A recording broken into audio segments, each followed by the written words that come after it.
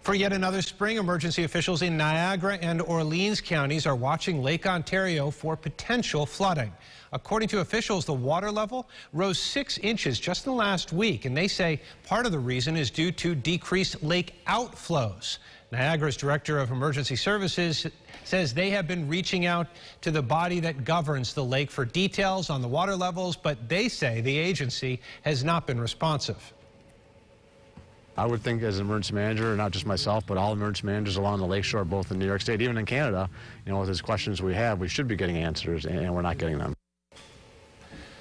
Schultz also adds that if the lake rises by another 6 inches, crews will begin deploying sandbags and declaring state of emergencies in the area.